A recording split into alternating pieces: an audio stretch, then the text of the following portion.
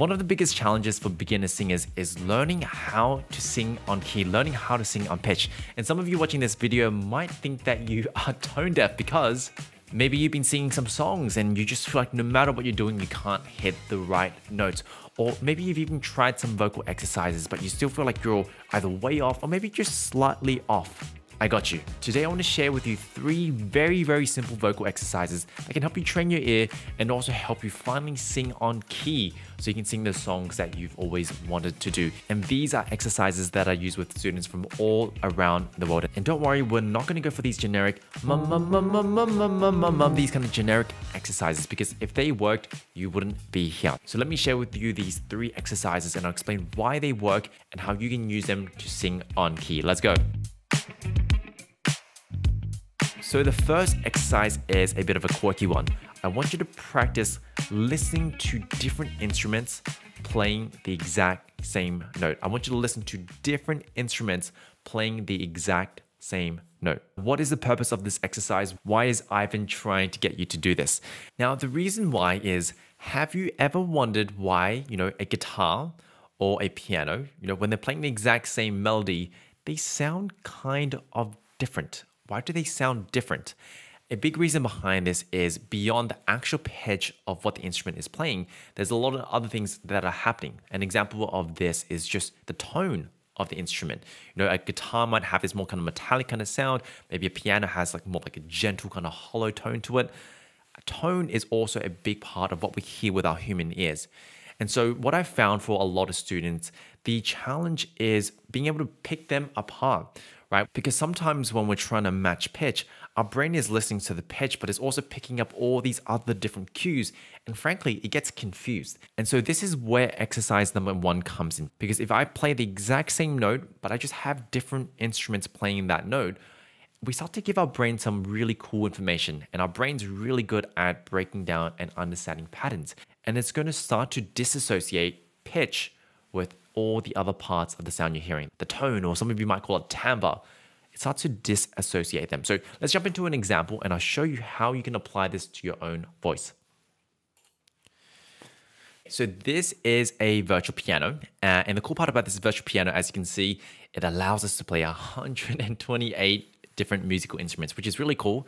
Now, what we want to do here, we're going to play the exact same note, and then we want to switch it to different types of instruments. And you can try with different notes, of course.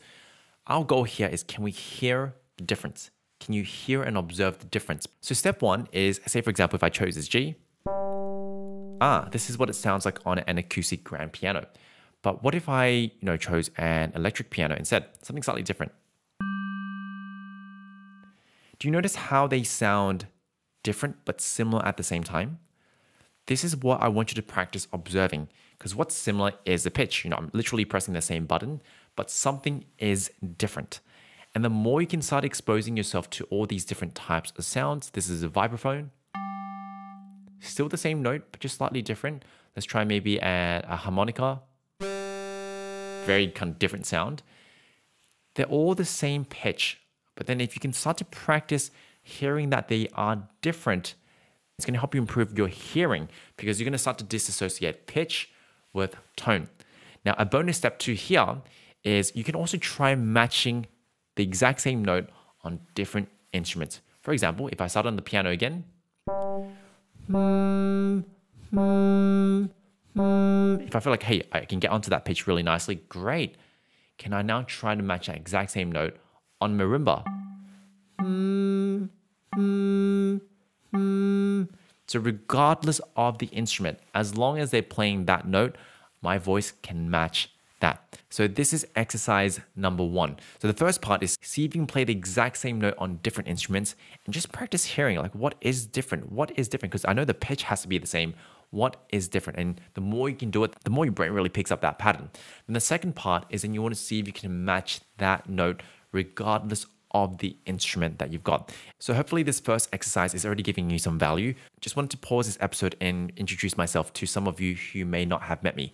My name is Ivan. I'm a voice teacher who's worked with students from all around the world. And really on this channel, my goal is to make learning how to sing as simple as possible. And so if that is up your lane, consider subscribing and also check out some of the links in the description below. I've got ways on how you can work with me more privately and to actually take your singing to the next level. Exercise number 2 to improve your pitch is see if you can sing the exact same note, but at 3 different volumes: soft, medium, and loud. And the reason why this is important is it's actually quite similar to the first exercise, but this time we're trying to break apart the association that our brain has of pitch and volume. They're not the same. They're not the same thing. We want to really break that apart for our brain. And the association could really depend on how you grew up listening to music. Some of you might think that, okay, a louder, bigger sound tends to be a higher pitch, or could actually maybe be like a lower pitch as well. A lot of us tend to clump volume and pitch in the same thing. And so here is a very simple exercise. What if once again, I just chose a note. I'm just going to choose a very simple pitch, similar to exercise number 1. And I'm going to try to sing it soft, medium, loud. Soft, middle, loud. You can even use the words if you need it. Soft, medium, loud. See if you can find those 3 different dynamics.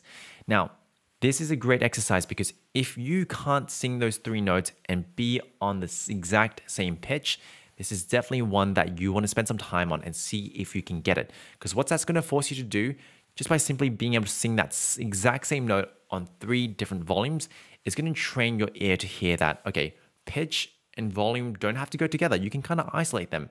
And then also you start to train your vocal folds to do the right thing as well, which is have the control to close tightly or close gently as well. And this is a really phenomenal skill, especially when we talk about singing high notes. And so practice, soft, medium, loud. Go around the piano. Soft, medium, loud. You can kind of go and dance around all different parts of the piano, but see if you can build the skill on a very comfortable note. Now, final exercise number 3 is practice your upper range in falsetto. Now, the reason why is for a lot of us, especially some of us who are trying to challenge those higher, crazy high songs, and we want to sing it strong, we want to sing it belty, a lot of us are often going to fall flat. You'll notice that, you're trying to hit the note, but you can't get there. You're always kind of a bit under the pitch. Now, that's not because you can't hear the pitch. Like, you can hear it fine, and it's not necessarily because you can't match the pitch, but rather that note is hard for you at the moment. It's a bit outside of your range. And so one of the ways we can start to develop those notes and also improve your pitch in that area is you want to hit it in a falsetto, where we tend to back off a lot of the pressure, a lot of the compression, and we're just purely hitting it as a pitch. And so if I choose a note, notice instead of going, ooh, instead of kind of really squeeze my way up there, I'm just really focusing on just hitting the pitch dead center. This is going to be a great place to start for those high notes, because not only are we improving our pitch in that area, but the second part of hitting a lot of notes in falsetto is it starts to engage the muscles that really nicely stretch the chords, really nicely stretches the chords. And eventually, if we want to lean in, get a bit stronger, we can always do that, but you want to make sure you start here. Team, that wraps up our episode for today. Hopefully you found this episode on pitch valuable. If you did, all I ask is please share this channel, please share this podcast with a friend or family. It really means the world to me. Now, I do want to leave you all with a bit of motivation to wrap up today's episode. And today's motivation actually comes from a student of mine, Justin, who has recently just finished rocking out with me for the past 6 months. And Justin said this, Ivan, you've been incredible and have seriously taught me so much more about singing than I could have hoped for. I now have an understanding of the how and why, and not just winging it. And this is so important because a lot of us kind of see singing as this kind of mysterious thing, like how does it work? Like why is it like this? But when we can break it down to very simple principles, it becomes a lot easier to understand, to train, and then to use when you're singing your favorite songs. And so singing isn't this mysterious gift. It is something that can be deconstructed and it can be broken down to very bite-sized advice. And so hopefully this inspires you. Hopefully this inspires you to keep going, to keep becoming better. And if you need some help with this, I'm always going to be here for you. You can check out some of the links in the description on how you can work with me one-on-one or some of my self-study programs.